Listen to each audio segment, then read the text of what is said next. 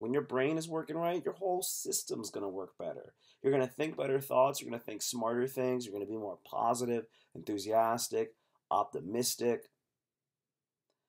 So when you meditate, one thing that happens is these thoughts, they just come up inadvertently when you're trying to focus on just your breathing and just like what it feels like to inhale and exhale. And you focus on your breathing, and then inadvertently, if the thought just floats up, and you're like, oh, okay, and you can kind of acknowledge it, but not like really go into it, and just kind of like let it drift away, let it float away.